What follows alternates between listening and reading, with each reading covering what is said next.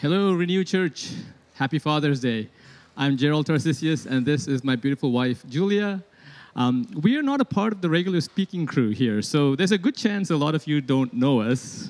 Actually, what you don't know is that behind the scenes, we edit and approve all messages here at Renew. She's just kidding. So by way of introduction, I've been a part of the Renew family since 2001. I started here when the Meadowvale campus was called Grace.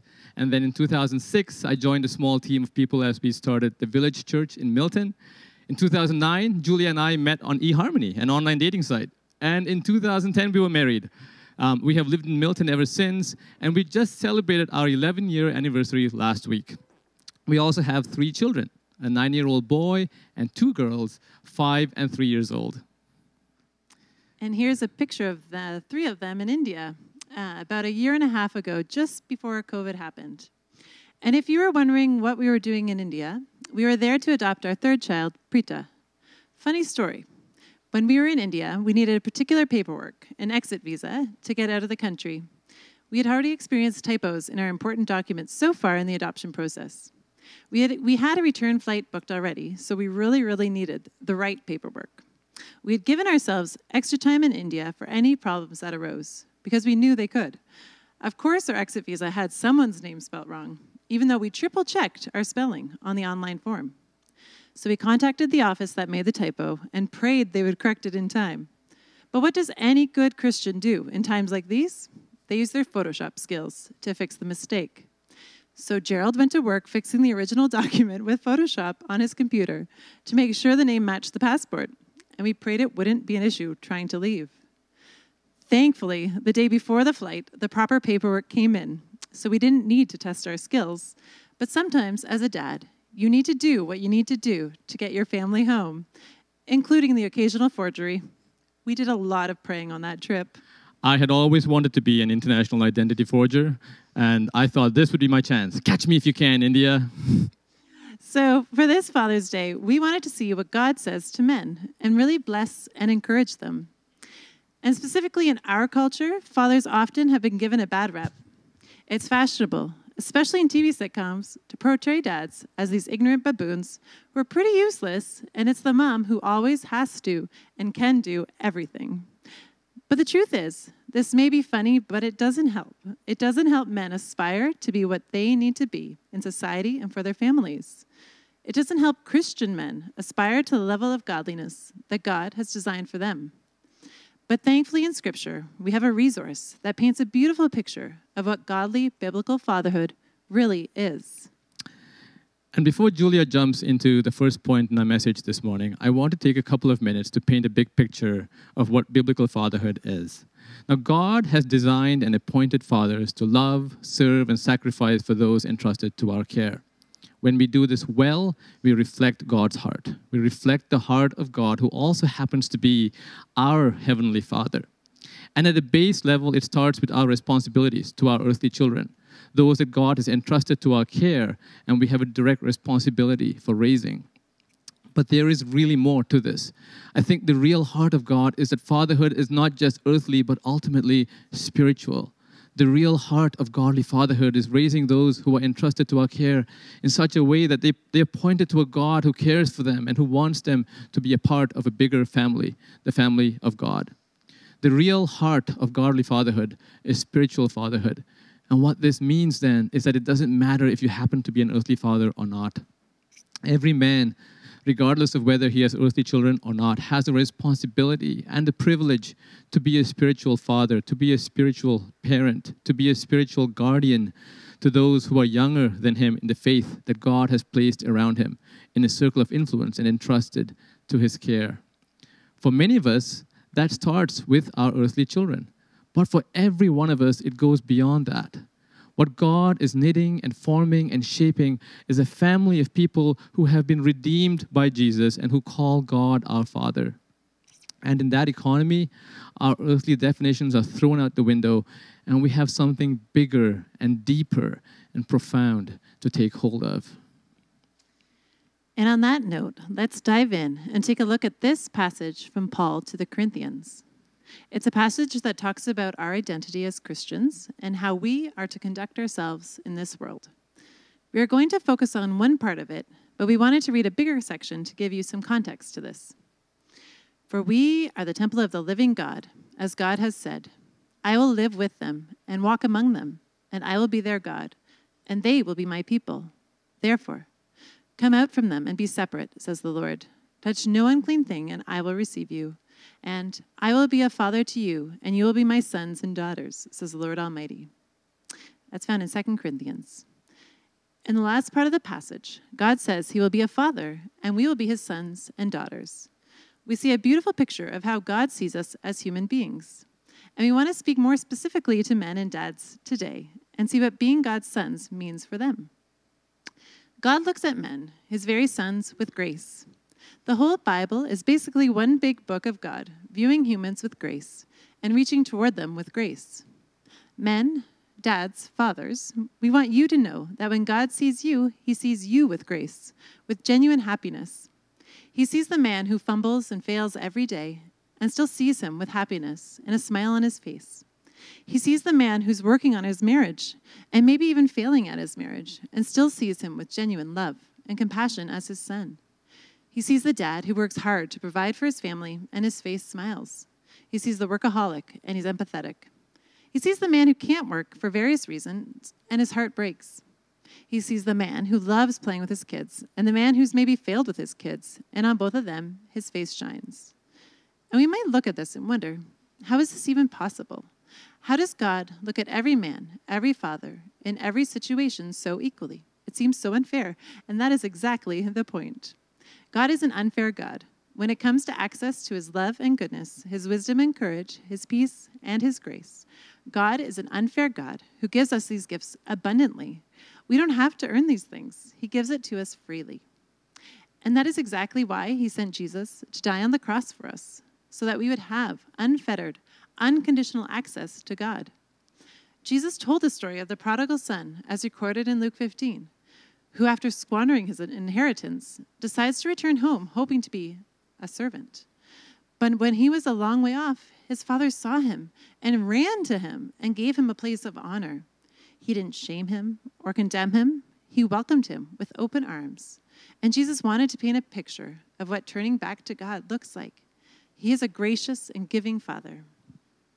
And so to men, dads, fathers, we want to say today that God has given you unconditional access to himself.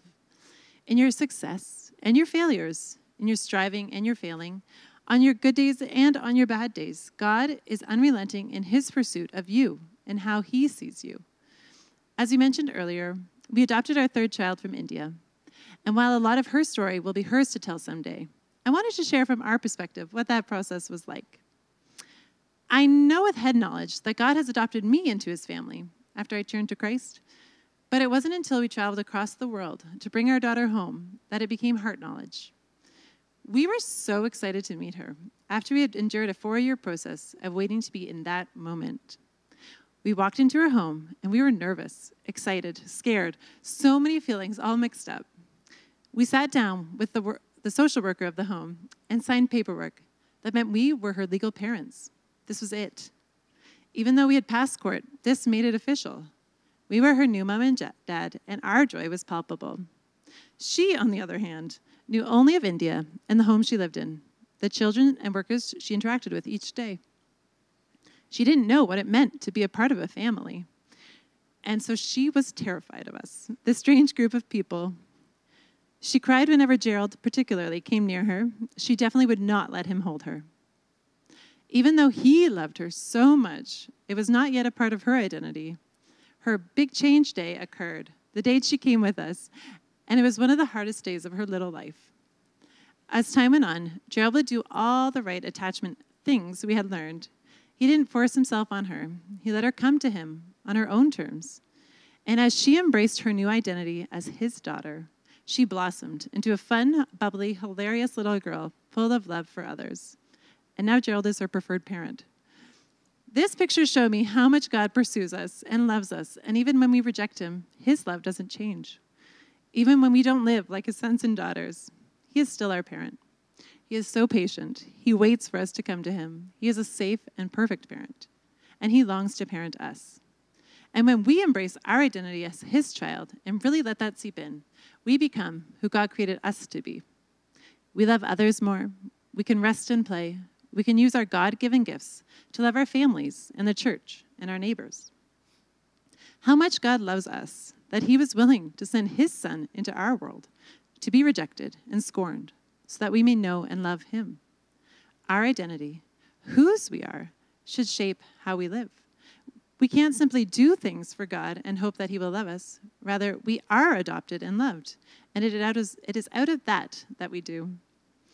I think if Christians started living out of our identities, we would be more joyful, and more people would want to be a part of this Jesus-following family. Dads, you get to show your kids God's love when you love them, when you show up for them. When you trust God, they learn to trust God. When you take steps of faith and see what a good God he is, your children see. You can encourage your children to live out their identities in Christ as you live out yours. I hope you see that, men. And I hope you take a moment to just kind of let that sink in. Now, we've seen up to this point a bit of a summary of our identity as men, but especially our identity as God sees us. And to be honest, that might actually be new for some of us, that despite our brokenness, our shame, our weaknesses, God still sees us as a dad would see their child on even their worst day, with joy and gladness and happiness.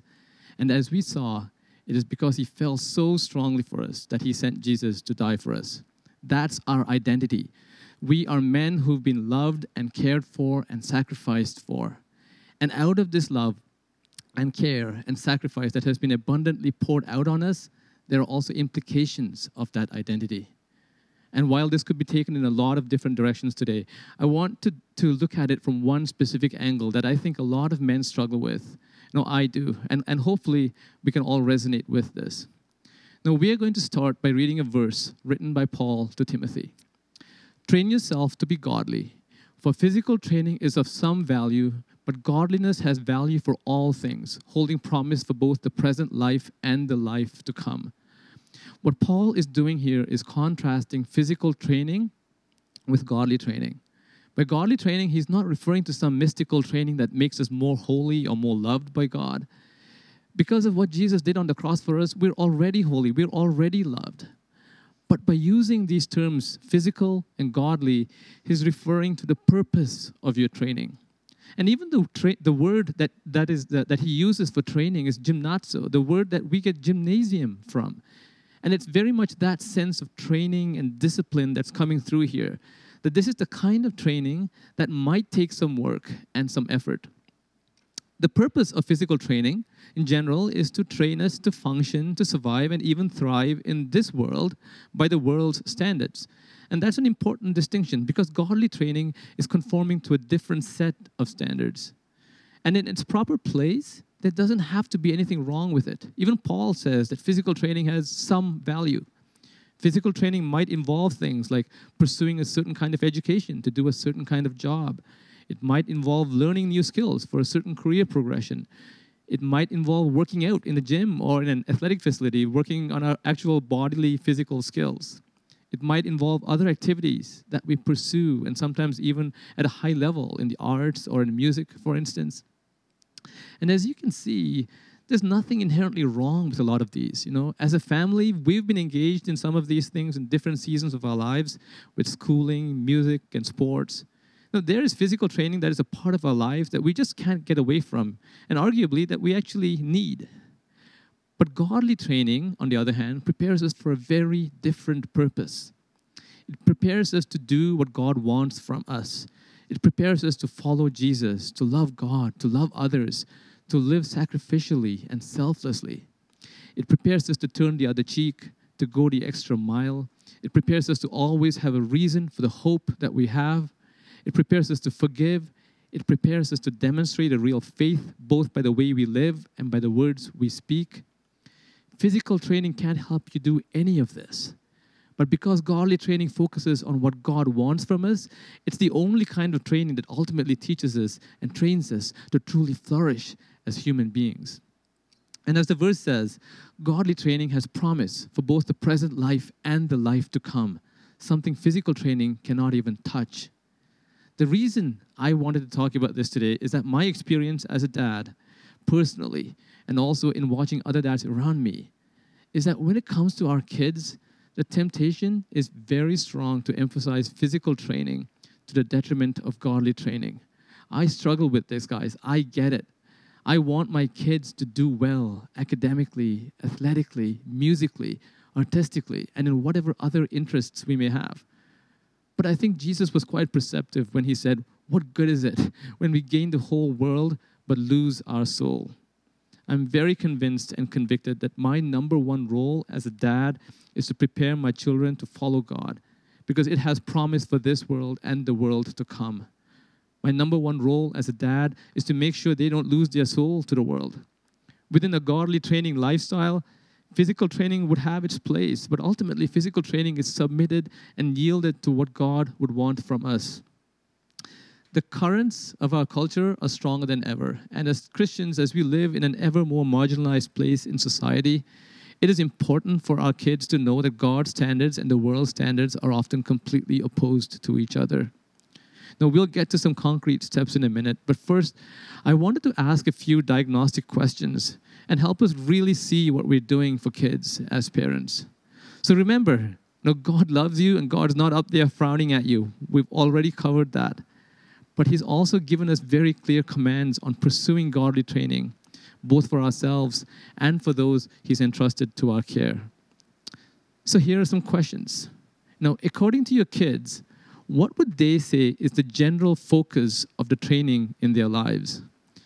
I'm not asking how you would answer the question, because I think it's easy for us as Christian parents to often kind of baptize or justify everything simply because we happen to go to church on Sunday morning. But what would your kids say? Now, what's the general focus of the training that you're overseeing and providing for them? Dads, answer this question honestly, because your kids depend on you to do the right thing. Next question. Where would your kids say they get their identity? Are they primarily being shaped towards an identity in which they are citizens of God's kingdom or citizens of this world? This is also a really important question to ask. Now, are they being shaped to be children of God, redeemed by Jesus, or are they being shaped to be merely citizens of this world? High-functioning citizens, perhaps, but still merely citizens of this world. And the related question would be, what ultimately drives and controls your family's calendar? Is it godly training or is it physical training? Practically speaking, what's immovable on your calendar and what's allowed to shift or even drop off because the other one has priority? Now, this may be the most important question here today because it sets the tone and posture of your family. We do need to remember that it's not that important to get the proportion just right when it comes to godly training and physical training. So for instance, we're not saying that for every hour of physical training, you have to have an hour of godly training. Not only would that be unrealistic, but it would be legalistic. What we are trying hard to do is get to the heart of the matter. And the heart of this is, does godly training have a central place in your family's life? Is it immovable? Or is it the thing you might get to if you've got nothing else on the calendar? We're coming up on the summer months. And to be honest, summer is not the best time to pick up new routines because it is such an unscheduled time for a lot of us. But the fall is also just around the corner. And it's a new season, and it's a new year for school, for church, and a great time to begin to cultivate some new routines. Men, dads, I want to encourage you to make your kids' godly training a priority. God has saved you, God has redeemed you, God has called you. And I want to encourage you to pray long and hard and respond to God's call on your lives as dads. As I said, your kids' very lives, their very souls depend on the decisions that you make as a dad. And that isn't meant to be a guilt trip or put unnecessary pressure on us. We all have enough of that already. Instead, it's actually meant to free us up, to open us up to the possibilities that God has for us. God wants your kids to flourish, both in His kingdom and in this world, more than we do, in fact. He wants it more than we do, but He also wants it done His way. And what Paul said to Timothy and what God continues to say to us today is that the only thing that has promise for both the present life and the life to come is godliness and godly training. So with that in mind, here are just a few ideas. First, Learn to read the Bible together as a family. Every night as a family, we have a routine of reading scripture, praying, and singing together. Now, this doesn't have to take a long time. Often, what we're reading is just a few verses or a short passage. We pray briefly about one or two things going on around us, and then we might just sing the chorus of a song the kids like. And lots of times, this can look pretty chaotic with 3 young children. But most nights, we just stay the course and do something, even if it's messy, because that teaches them that these are an important part of our identity. It's the godly training we're trying to impart. Secondly, figure out how to create margin in your lives for everyone in your family. Try not to spread yourself so thin with physical training that you miss the opportunities for godly training. Really pray about what activities and events could be traded off so that your kids can benefit from other things. Here at Sunday School, we've got things like Maverick Youth, Sunday School, life cycle classes. I know Sunday School doesn't happen as much with COVID, but it'll start up again as we get back into normal. Create margin in your lives so that you and your family can take advantage of these opportunities. These are some great avenues for godly training for your families. And finally, as you create margin, think about how you and your family could be blessed with some godly training within our Renew groups. Our Renew groups are the way for God's people to live out Jesus with each other and live out Jesus in our communities. The people your family spends the most time with are going to have the greatest impact in shaping the identity of your kids. Renew groups are a wonderful opportunity for you and your kids to really learn what it means to live out our identity as a family of missionary servants, something that at Renew we consider central to our identity as Jesus followers. Ultimately, your kids need to see you modeling the very things that you believe to be true. And the reality is that what you actually do is what ultimately tells your kids what you actually believe. And I think of Olympic athletes like Usain Bolt or Donovan Bailey or Michael Phelps and how they train for years for their shot at a gold medal. Their pursuit of a win and their sport becomes their identity. They train their bodies and spend hours of time and invest a ton of energy and money to be the best in their sport. But what if we took godly spiritual training with that seriousness? What if we knew and loved God the way athletes knew and loved their sport? And what if we sought healing from past hurts or rejections or traumas so that we could show up in a whole new way for our families? A book called Try Softer by Andi Kolber, who's a Christian counselor, is all about how God designed our brains to find connection and joy. She says, as we engage in our own deep emotional work, we love each other in the most alive, empathic ways. We do not see the people in front of us as tasks or obligations. They are the imago Dei, and we see and feel with them. Isn't this what we long for, to be loved and to be seen? Men, you each have your own story you are processing, your own past and hurts. And sometimes it may take professional help with a counselor to start healing so that you can accept God's love and love your family the way you want to. We wanted to just say there's absolutely no shame in that. There is so much strength and bravery in asking for help, and there is so much hope available. For the last few weeks, Pastor Andrew has been leading a men's marriage cohort, and he had about 15 men, including Gerald, who are a part of this. They met once a week on Zoom for an hour and shared what was going on in their lives. I know Gerald found it encouraging and helpful to be able to be honest with a small group of men about his struggles in life, and he was also able to be an encouragement to others.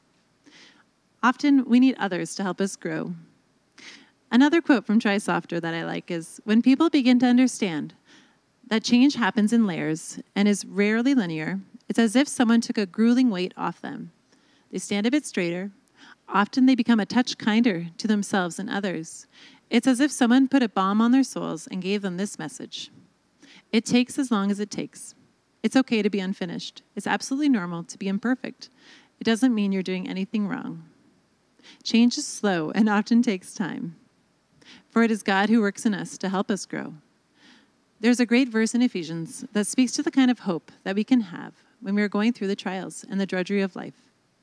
Now to him who is able to do immeasurably more than all we ask or imagine, according to his power that is at work within us, to him be the glory in the church and in Christ Jesus throughout all generations, forever and ever. God is a patient God who has not left us as orphans. We have the Holy Spirit who lives in us. How amazing is that? God is a gracious Father who wants us to know and experience his love. May there be an upcoming generation of men who have healthy relationships with their fathers and with God because of the hard work their dads were willing to put in right now, because it's never too late to start. You may never know the impact you will have on this side of eternity, but it will be worth it. He is able to do so much more than we can ask or imagine, because that is the kind of God we serve. And let's pray. Father God, we come before you this Father's Day, and we want to acknowledge that you really do love as only a child, as only a perfect father could. Thank you for what you're doing in our church and in the world. We know there are people who may be struggling today for a variety of reasons. And we pray for your comfort on their lives. We also know there may be people who may be running away from you. Please, Father, keep chasing them down. And we know there may be people who need some encouragement. Please speak to their hearts. May each man listening today grow in their role as spiritual fathers as they lead and care for those you've entrusted to them. In Jesus' name we pray. Amen. Happy Father's Day. Happy Father's Day.